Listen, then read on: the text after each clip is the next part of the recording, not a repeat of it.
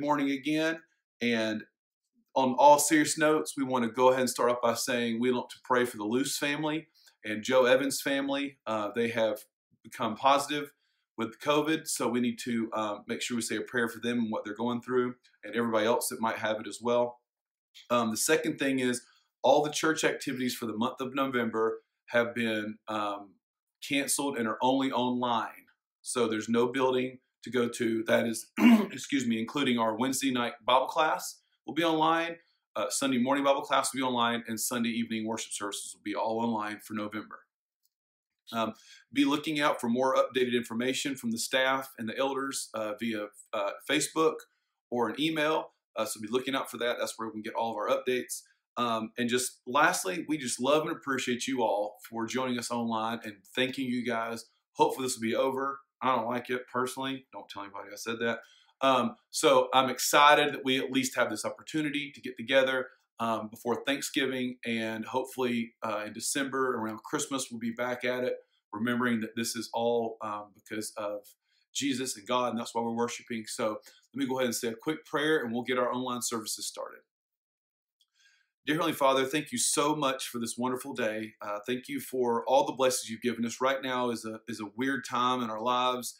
We seem to be focusing on that part and not the part of all the blessings that you give us that we already currently have. Please let us focus on those things. Please be with the Luce and the Evans family as they are going through this right now. Please help them to stay well. Please help others in their household to not get it as well. And just be with us as a church that we can take care of them and take care of each other. Please be with our elders as they are making decisions right now that are not only for our earthly health, but also for our heavenly health. And just make sure that they are guided with you and your spirit. And just help us to have a great worship service and focus on you during this time. In Jesus' name, amen. I cast my mind to Calvary, where Jesus bled and died for me.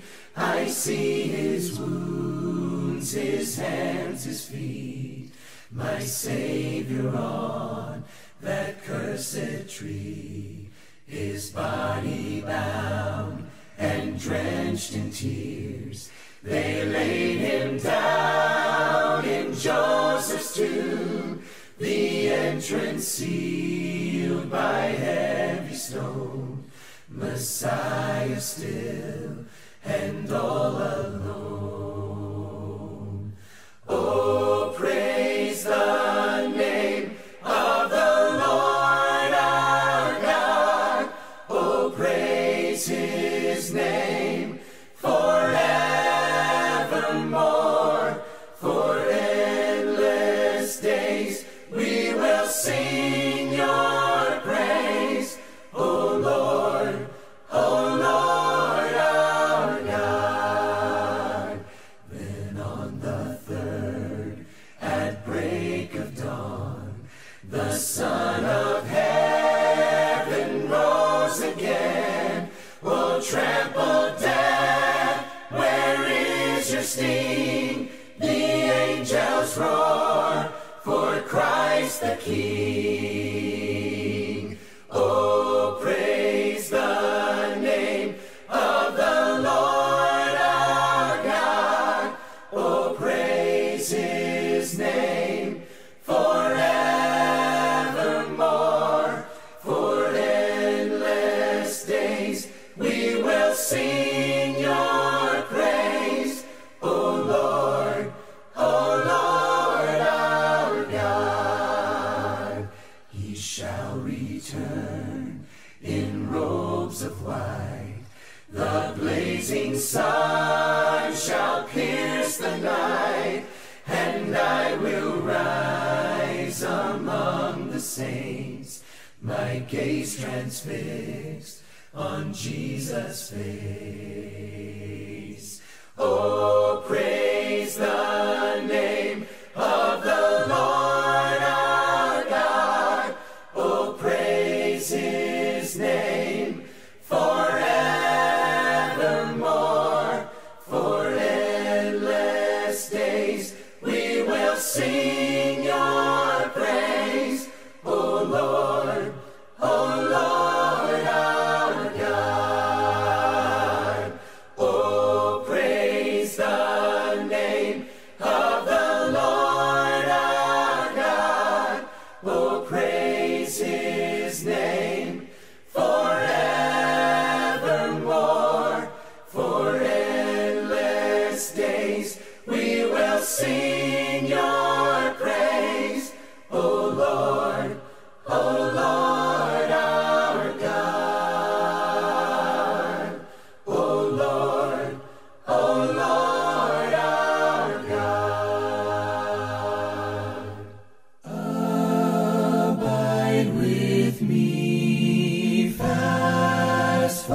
calls the eventide. The darkness deepens, Lord, with me abide. When other helpers fail and comforts flee, help of the helpless, oh, abide with me. Swift to its close ebbs out life's little day.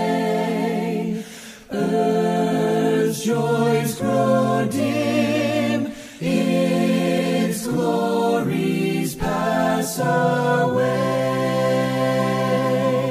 Change and decay in all around I see. O thou who changest not, abide with me. I need thy presence every passing hour. What but thy grace can foil the tempter's power? Who like thyself my guide and stay can be? Through cloud and sunshine, oh, abide with me. Hold thou thy cross before my closing eyes. Shine through the gloom and point me to the skies. Heaven's morning breaks and earth's vain shadows flee. In life, in death, O Lord, abide with me.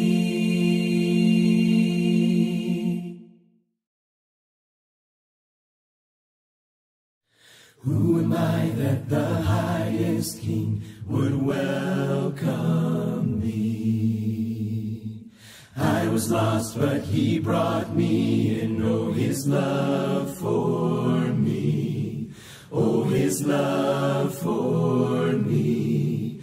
Who the Son sets free, oh, is free indeed. I'm a child of God, yes I am. Free at last he has ransomed me, his grace runs deep. While I was a slave to sin, Jesus died for me. Yes, he died for me. Who the Son sets free, oh, is free indeed. I'm a child of God, yes I am. In my Father's house there's a place for me. I'm a child of God, yes I am. I am chosen, not forsaken. I am who you say I am. You are for me, not against me. I am who you say I am. I am chosen, not forsaken. I am who you say I am. You You are for me, not against me.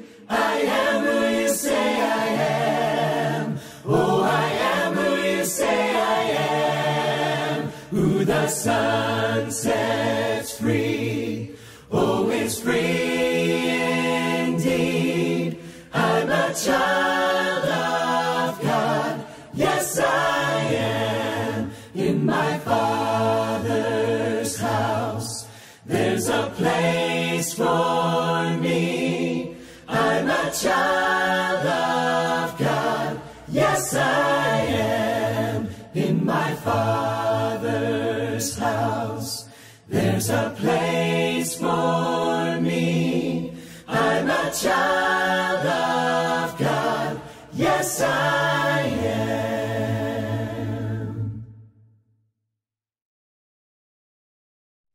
You, O Lord, are my shepherd. I will never want. You will let me rest. You will let me rest. You lead me to streams of peacefulness. You restore my soul. You restore my soul. You will guide me in the paths of righteousness for your name's sake. I may walk through a valley as dark as death, but I will not fear. No, I will not fear. You are with me, Lord, and your rod and staff, oh, they comfort me. Lord, they comfort me. You have made a place before my enemies where I belong. Oh Lord, you lead the way. With your wisdom you guide me. Oh Lord, you keep me safe in the shelter of your wings.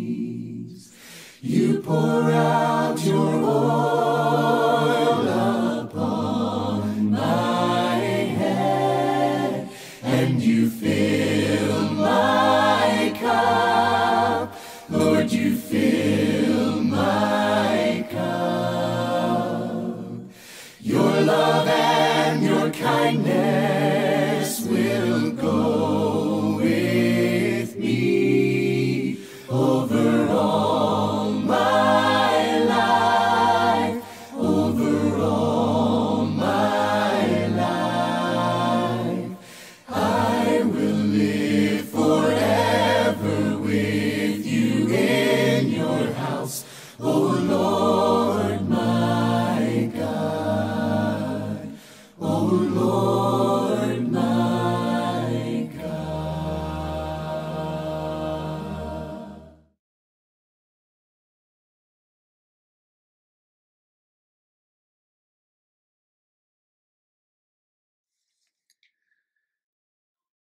Hey, everybody. One of the things that is very interesting about when I do these communion talks is I think sometimes we think that the people that are giving the devotional or something like that need to say something profound, or something that may amaze us. I like the simple ones, and that's probably a little bit weird coming from me, because mine are usually a little more complicated.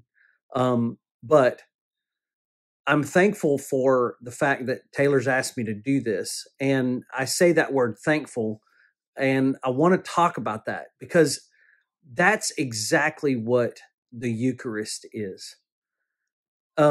communion, or the Eucharist is what the Greek is that word thankful or thanksgiving.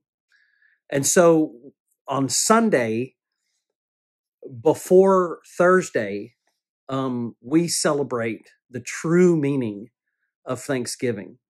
And what it should be is it should be, it should really allow Thursday, the actual Thanksgiving meal that we sit down together with our families and we enjoy that time. It actually, to me, it should help us and me understand that Thanksgiving has a real purpose.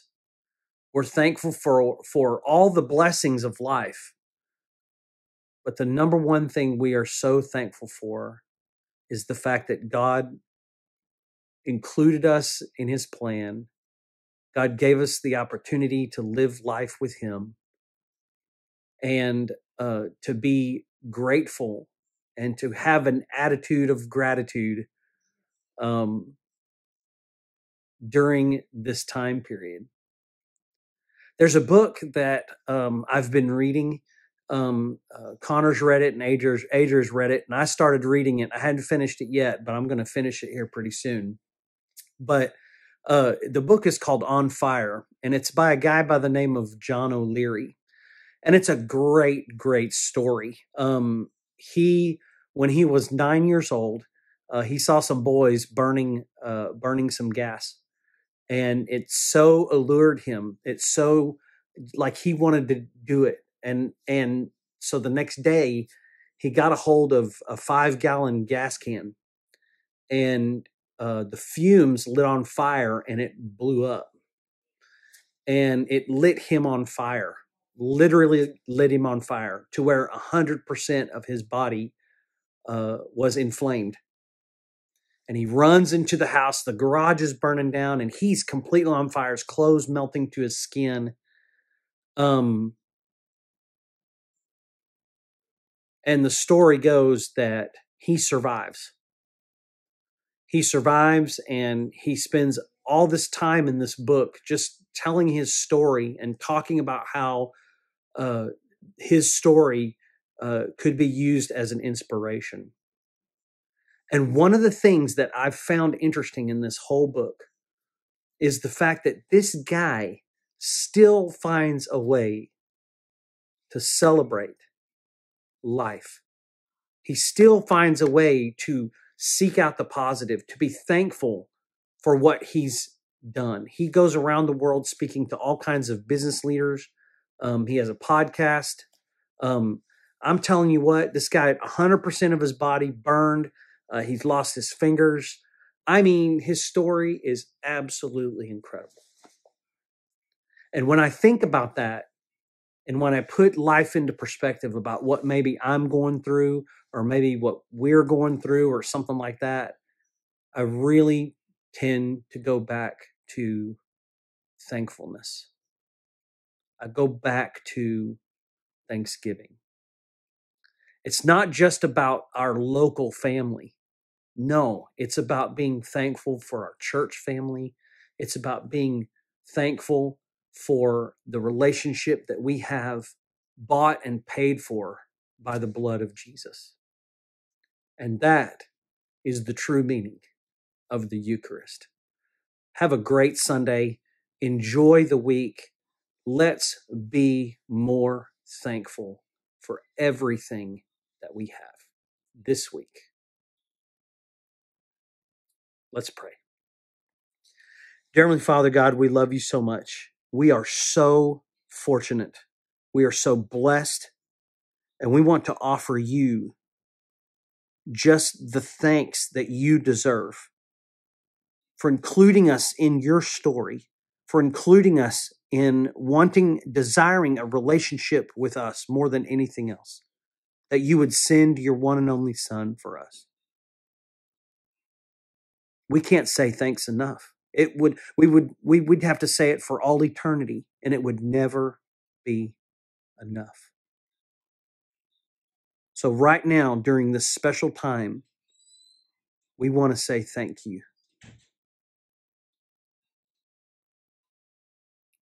Thank you, Jesus, for giving your life for ours. It's in Jesus' name we pray. Amen. Have a great week, National Park Church. Christ above me, Christ beside me, Christ within me, ever guiding, Christ behind me, Christ before, Christ my love, my life, my Lord. Christ above me, Christ beside me, Christ within me, ever guiding, Christ behind me, Christ before, Christ my love, my life, my Lord. Bread of life from heaven, lover of my soul, peace of God so ever present, I surrender my control to Christ above me, Christ beside me, Christ within me, ever guiding, Christ behind me, Christ before, Christ my love, my life, my Lord. Mercy everlasting, tenderness divine, Word of God so ever healing, I surrender heart and mind to Christ above me, Christ beside me, Christ within me, ever guiding, Christ behind me, Christ before, Christ my love, my life, my Lord. Christ my love, my life, my Lord.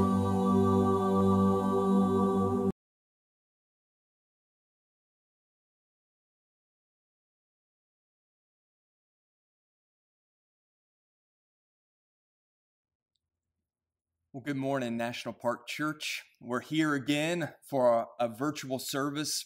I know that there has to be difficulty and frustration with just this constant flux, and sometimes we're together and sometimes we're unable to be together.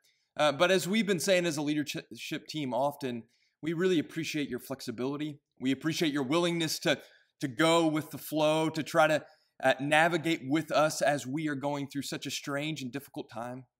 Of course, what I want to do is I want to say with the rest of our church family that we are deeply in prayer for Patrick and for the Luce family.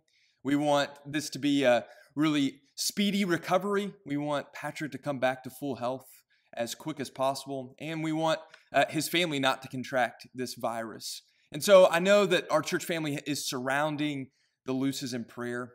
This is such a real thing, and we want Patrick to come back to full strength as quick as possible. And it becomes even more real when people that we love are having to engage with and deal with the virus. And I mentioned this in our Wednesday night class, if you watched it online, but I want to say it again. One thing that I think Christians can do during this time is to be on our knees in prayer. And I know that may seem like we're not doing anything, and I'm the first one to admit that I'm guilty of not doing that regularly enough. But there is so much heartache, there's so much suffering, there's so much pain that's going on in our world right now.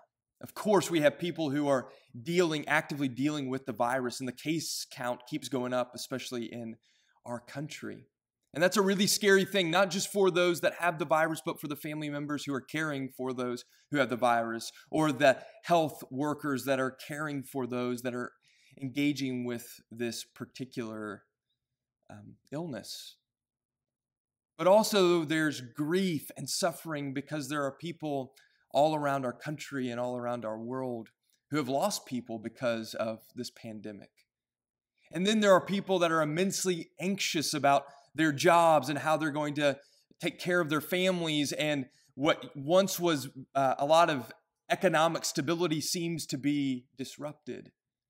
There's a lot of anxiety, a lot of fear that's going on in our world. And I think that Christians obviously are called to be the hands and feet of Jesus during this time. We're invited to be people that actively alleviate the pain and suffering of those around us. But I think we're also invited and called to be people that are on our knees asking the God of the universe to come and to bring peace and to bring healing, to come and to do a work that only He can do. I think we're called to ask God to enter into the anxious spaces of our world and give a kind of comfort that can only come from Him. So I invite you to actively be participating in the taking care of those around you, but also in praying to our God for all that's going on in our world. I think Christians have the ability in this space to be a healing community, a people who point to one who is greater than ourselves, but also tangibly take steps to reveal the love of God in very practical ways to all those around us. In all the unique and individual circumstances of anxiety, of hurts, of pains, we can enter into those spaces as ones who have come in contact with love incarnate, namely Jesus Christ. So I encourage you to do that. And I encourage you to continue to be flexible with us as we try to discern what is best for our church family, for the health of our church family, for the health of our community, for all the unique challenges that we face during this pandemic. And we appreciate, as Nancy Lewis said on our Facebook page, that she'll be praying for discernment for our leaders. And I cannot tell you how much we appreciate that. So will you join me in prayer, and then we will dive into our lesson for this morning. Let's pray. God, this is just such a challenging time. There are so many fears, there's so much anxiety, so much real pain, there's real grief that is going on. And we just pray for you to come. We want you to do a work that maybe we ourselves can't even comprehend at this moment. We want you to bring a vaccine quick. We want you to bring healing to those that are suffering with the illness. We want you to bring comfort and encouragement to those who are engaging with grief right now.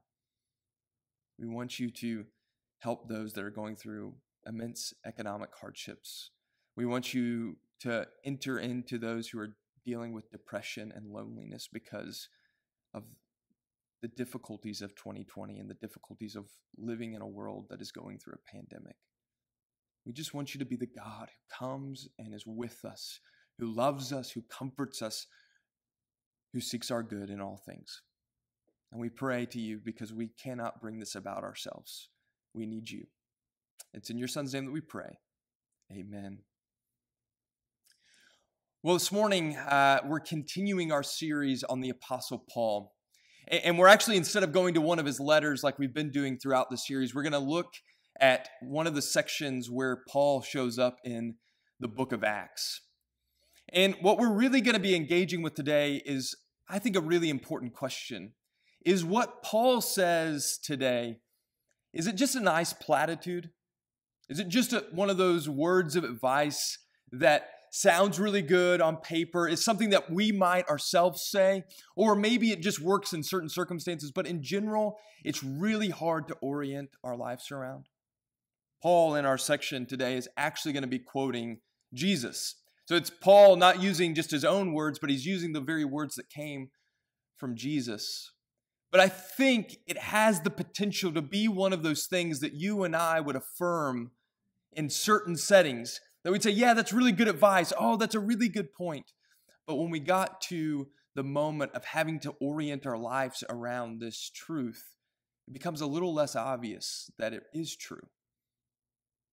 I remember growing up, and every teacher at the start of the semester would tell us the same advice. They would say, hey, if you do 15 or 20 minutes of the work that I assign you each day, if you study for your test for 15 or 20 minutes each day, then the night before the test, you're not going to have to cram. You're not going to have to spend so much time trying to get all the information that we've learned in this particular time between the last test and your next test. And they said, if you would just study each and every night, you would be much more prepared for the test, and you would be less anxious and you'd be less stressed. And on paper, if you ask me, is that true? Is that right? Do you agree with that advice? I would say, of course. But I never actually followed it. I never actually implemented that advice in my life. So there was a certain disjunction. Intellectually, I affirmed that that was true, but practically in my life, it didn't feel like the thing that I wanted to do that was actually going to bring me fulfillment, that was actually going to bring me joy. How many of us intellectually know that if someone was sharing a word of advice about how important it is to save our money rather than just spend it whenever we get it, we would be able to affirm that. We would check the mark of like saving is better than recklessly spending our money. And if you're anything like me, I know that. I would affirm that. But when it comes down to it, that moment in my life, I would rather just spend the money in that moment, get that immediate gratification than saving. So in a sense, I've affirmed the truthfulness of a statement without actually having it affect the way that I live my life. And in that way, it's become a bit of a platitude. And I think the words that Paul quotes that Jesus said have the same potential in our life.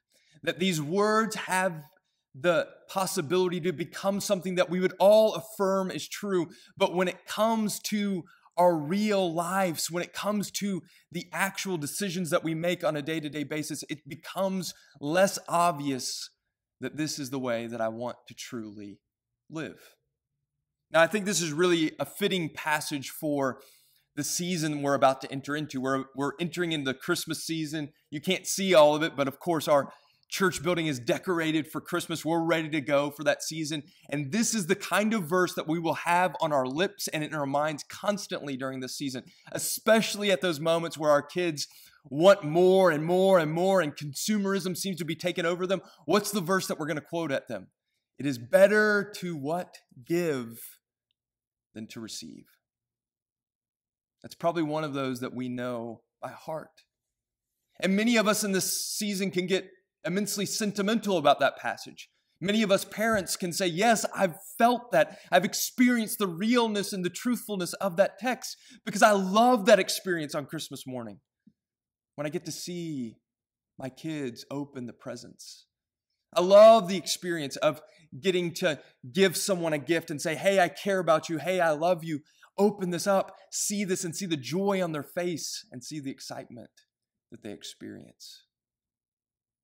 And so I think in a certain way we would go, well, obviously, as we've matured, as we've grown up, we've learned that this passage is true. And I want to make my job today is to texture what Paul and Jesus means by it's better to give than to receive. And I want to put some flesh on it, and I want to make it not merely something sentimental, but something that we have to endure and engage with in our everyday life and still ask the question, are Paul and Jesus right to say that it is better to give than to receive? And now I want to conclude with, why might this be the obvious posture that a Christian would take in the world? Where we find Paul talking about it being better to give than to receive is in Acts chapter 20. In Acts chapter 20, Paul has spent a substantial amount of time in the city of Ephesus. So he's been there helping the church grow, helping build up leaders within the church in Ephesus. But now he's made the determination that he's going to leave Ephesus and head back to Jerusalem. And it's a really intimate scene in Acts chapter 20 because at this moment, the leaders in Ephesus are saying, please, Paul, do not go. Now, they don't want him to go to Jerusalem, not because they just want to keep him in Ephesus because they like having him around. I think that would be part of it, but they know what is likely to happen if he goes to Jerusalem. Paul at this time is not well liked by many of the Jewish people during Paul's lifetime, as one who abandoned being a Pharisee to join the movement that he was previously persecuting, that hasn't won him a ton of friends within the Jewish community, that has not embraced Christ as the Messiah. And so these leaders in Ephesus know that, and so they're begging Paul, please don't go. Stay with us, because if you go to Jerusalem, your life is in danger. Well, Paul lets them know, I'm not too worried about that. If I'm going and I'm going to die, that's okay. I'm not fearful for my life. But what this allows us to experience is this intimate conversation between the leaders in Ephesus and the Apostle Paul. And they have this dialogue. And what I love about all of these kinds of scenes, and I feel like I bring this up a lot, is in moments where you know that you're parting from somebody, when you know that you're leaving someone, you say the most important things to them, right? So when you drop your son or your daughter off for college, at college for the first time, you don't mince words, you don't waste things, you say the most important things to them. We've had this experience of leaving really close friends when we left Durham to come to Hot Springs. In those final days, especially those final moments, like we soaked up all the time we had with them. We said what was most important, because in those moments, you don't want to waste your words. You don't want to waste your time. And we get that sense here in Acts chapter 20. Paul is saying to the leaders of these churches in Ephesus, and he's giving them the most essential things. And one of the things that he says to them is, there are some in your congregations that are weaker. Remind them of the words of Jesus, that it is better to give than to receive.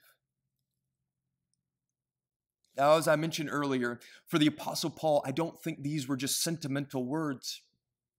I don't think that Paul is merely thinking of the context of, oh, you get to give these fun gifts to your kids, or you get to give fun gifts to your friends, and they're going to love it, and they're going to rejoice over it, and they're going to be excited about it. I think there's a deeper connotation when he says it is better to give than to receive. I don't think that Paul thinks gifts are only isolated to birthdays and Christmas and special occasions. I think he's talking about the kind of posture that he wants the people in Ephesus and that he wants Christians to have in general.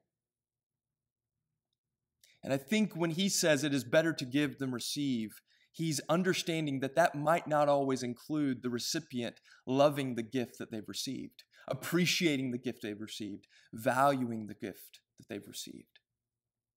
I don't think he has merely, as we keep saying, a sentimental view, because if his life is a representation of being a gift, being oriented to giving rather than primarily seeking out receiving good things, then his life itself on the surface doesn't look like a life I necessarily want to emulate. And you don't have to go that far. You can just go earlier in chapter 20. Early in chapter 20, in the same conversation with the elders when they're trying to dissuade him from going to Jerusalem because they don't want him to die, Paul says something interesting. He says, I don't know what's going to happen to me when I get to Jerusalem. I can't know for certain. I can't know if the outcome's going to be good or bad for me, but he does say this. He says, I don't know what's going to happen, but I do know this from the Holy Spirit. I know this from the Holy Spirit. And you and I might think, wow, this is going to be really encouraging, good news. He's so attuned with the Spirit. The Spirit is actually speaking to him and telling him something. This has to be encouraging, especially because of the way that Jesus describes the Spirit in the Gospel of John. The Spirit is the comforter, so surely the Spirit has a word of comfort for Paul. But in verse 23 of Acts chapter 20, he says that he can't know for certain what's going to happen in Jerusalem, except that the Holy Spirit testifies to me in every city that imprisonment and affliction await me. Can you imagine that? Paul says, I don't know what specifically is going to happen in this city that I'm headed to. I don't know if I'm going to be killed. I don't know for certain if I'm going to be persecuted. But I do know that every city I go into, the Spirit gives me a message. The Spirit comes and tells me, this is what awaits you: affliction and imprisonment. I don't know if I want the Spirit talking to me if the Spirit is making those kinds of guarantees, those kind of promises. But I think what it does for us is it reminds us when Paul says it is better to give than to receive. He is not merely talking about a life where it's going to be comforting, where it's going to be easy, where our giving is always going to be reciprocated with a kind of respect and appreciation and gratitude, that it may lead us into a life that causes us pain and heartache and suffering. Which gets to the heart of the question: is it really better to give than to receive? I mean, a life oriented to seeking the good of the other as other. A life that's preoccupied with seeking the good of all those that are around us. That it's much better to live a life that's not preoccupied with hoarding all good and pleasurable things for ourselves, but seeking what is needed by those around us. A life that is not oriented to self, but oriented to the good of others. Is that really a good life, or is that a platitude? I can't help when we talk about this subject matter, to reference something that I've referenced multiple times, because it had this profound impact on me when I read it for the first time. It's from my favorite novel, written by Fyodor Dostoevsky, called The Brothers Karamazov. And as I've told you before, there's a character in there who's this spiritual leader in the book named Father Zosima. And he's a spiritual master, so he has this great wisdom, and people flock from all around to get his guidance and his wisdom. And one lady is talking to him, and she's confessing that she would give herself for the entire world. She loves the world. She wants to serve the world. She wants to serve people. She loves people. And when you're listening to it, you think, oh, she has captured exactly what the Apostle Paul was talking about. It is better to give than to receive. But in the very moment, she has a moment of honesty where she says, but I'm fearful, or I'm afraid, I'm paraphrasing it, that at the very instance, at the very moment that my love for the world was met with ingratitude, all of that love would dissipate.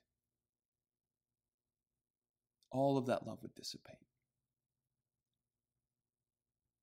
And what she's saying in light of the text that we've been looking at is, I would follow the principle, it is better to give than to receive, up to the point that my gift is not received with gratitude, but is received with hostility and ingratitude.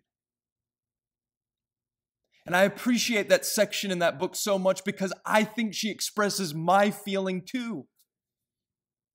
Because it's the moment that my serving somebody else, it's my moment that I give myself for somebody else. It's the moment I give that gift. And if we use the analogy we use so often, we give this great gift to our kid, and our kid looks at us in hostility and hatred and does not receive the gift with gratitude.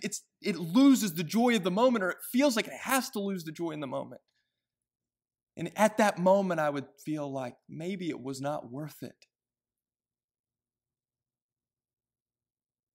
I'm afraid it's at those moments that this becomes, the question arises, is that merely a platitude?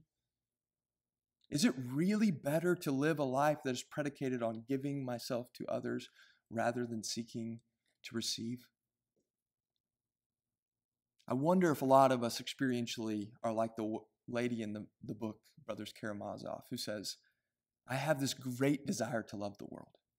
I'm just afraid that that desire could be diminished, if not destroyed, at the first moment of ingratitude to the love that I want to share with the world.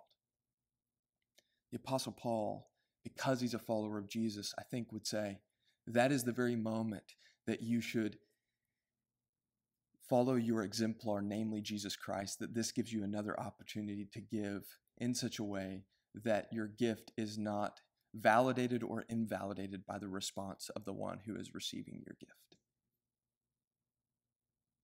Because as Paul says, he's going to boast in one thing and one thing only, namely the cross of Jesus Christ. And if Jesus is the perfect embodiment of what it means to seek a life of giving rather than receiving, then his life on the surface looks like a gift that is constantly responded with not gratitude, but ingratitude. Not even just indifference, but hatred, hostility. The very life of Jesus is, I'm giving my life for the world. I care for the world. I love the world. I'm giving myself for the world. And the world responds, as John tells us in the first chapter of his gospel. The world doesn't receive him, even though he's coming for their redemption and their salvation. Jesus' life is marked as being a gift for the world that is not received in gratitude, but is encountered with ingratitude and hostility. And the beautiful reality is that Jesus embodies for us, reveals to us, that even at the moment when the gift is not received, it is still better to give than to receive. It is still better to give than to receive. I want to conclude with asking the question, is there anything that grounds this? Is there any foundational principle for why this is true? And we could say the reason it's true is because we see it in Jesus Christ. And that is the most profound and ultimate reason. But I want to give one other reason that Paul, I think, hints at in another place in 1 Corinthians chapter 4. Paul asks one of the most indicting questions, at least of me, that has ever been asked. He asked this question, what do you have, talking to the church in Corinth, what do you have that you have not received? What do you have that you have not received? Now he's pointing to a very Jewish and Christian concept. The concept that you and I were brought into being out of nothing. That you didn't come into existence because you chose to be in existence. You didn't choose your qualities. You didn't choose to be born to this particular family. You didn't choose to be born in this particular time. You didn't choose any of those things. And even your life, as Paul says in another place, is sustained into being by God himself. That if God removed his presence from you, if he removed his being from you, you and I could not self-sustain. Which means that if we drew everything back to its origins, we would have to say that everything I have, everything that I possess, everything that I think is intrinsically mine is actually a gift that has been given to me by God. And what Paul's question is not even hinting at, it's directly making us confront is that I don't possess anything within myself, but I am living. My very life is predicated on one who chose giving rather than receiving. And if I come in contact with that, Paul assumes if I grasp that, if I feel that, if I recognize that, if the words that we say every week at the contribution, that, hey, we're just giving God back what is already his, if we see that not just with our money, but with every part of who we are, then I think the Apostle Paul would say, you are now ready to live into a life that reflects that reality, where because you've been given everything, you can give everything in return. I think one of the reasons it's really hard to have our gifts met with ingratitude is because we have falsely assumed that somehow it is ours intrinsically. That what we're sharing with other people, that we're giving with other people, is not our own, but it's just an extension of what God has already given us. And what we find over and over again, specifically in the revelation of Jesus Christ, is that God met your resistance. God met your hostility. God met you saying, I don't think I really need that. Oh, I don't really appreciate that gift. And instead of responding to our ingratitude, instead of responding to our hostility, instead of responding to our indifference with, well, I'm done with you, or it wasn't worth it, or that made it invalid, he chose to continually pursue and to give. And I think what he invites you into and he invites me into is a kind of life that says, even at the moments where I don't feel like I'm appreciated, when I don't feel like my gift is being received in the way that I would want it to be received, even in those moments, because I recognize my very existence, my very life, my very possessions and gifts, all are given to me. They're not intrinsically mine. In light of that fact, when I meet those kind of responses, I can still live and affirm that it is better to give than to receive. I promise you, this is not just a platitude. A life that is oriented to seeking the good of the other is the only life where you can find ultimate joy and satisfaction. A life where you are preoccupied with receiving, a life where you're preoccupied with securing your place and your honor and your status and your goods, and you want to consume more and more and more, is always going to end in despair. It can never give you what you want. But a life that has captured the imagination that we see in Jesus Christ, where we seek the good of the other as other perpetually and constantly, is a kind of life that paradoxically brings joy and satisfaction and contentment that can never be found in any other way of living. And the Christian life is a radical affirmation, not just in the easy times, not just in the convenient times, not just in the times where people receive what we give in really positive ways, but in all instances that it is better to give than to receive, because we serve a God who implements that, who embodies that, who reveals that with his very own act of creation and with the giving of his Son.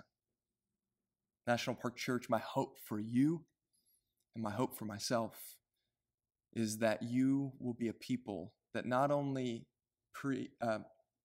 every so often participate in the act of giving rather than receiving, but orient your life in such a way that your life is a continual gift to everyone who's around you. Let's pray. God, we are so thankful to be your children. We cannot comprehend the gift that you've given us in your Son. And we want that to orient every part of our lives. We want the gratitude of receiving an incomprehensibly good gift to overflow in everyday actions of our lives. God, give us the courage to continually give ourselves in love for our neighbors, even when people don't fully embrace that, accept that, or appreciate that. Help us to reveal love in every aspect of our life. And it's in your Son's name that we pray. Amen. Lord, make us instruments of your peace.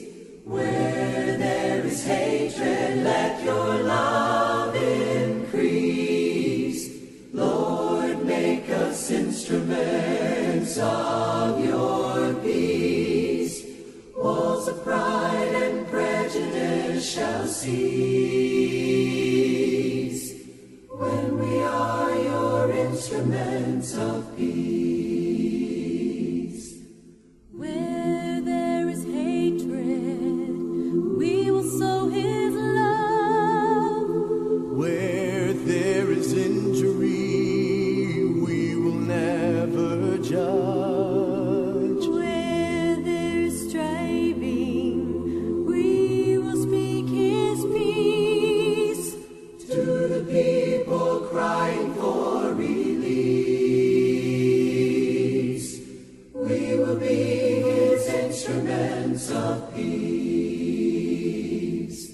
Lord, make us instruments of your peace. Where there is hatred, let your love increase.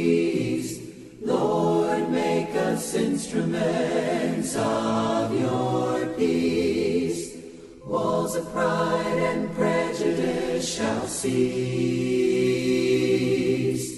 when we are your instruments of peace. Where there is blindness, we will pray for sight.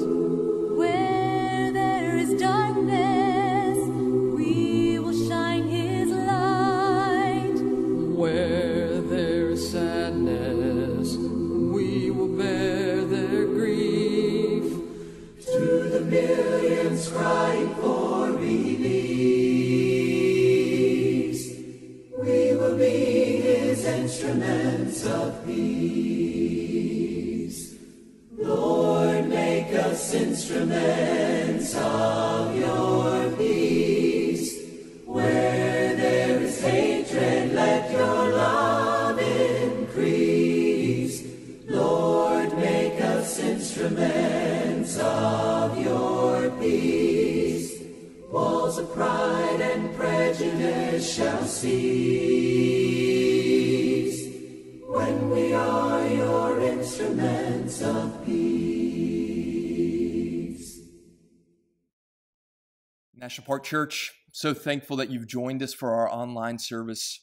I appreciate the fact that you've been flexible with us. I want to send you out. Go and be a gift to the world.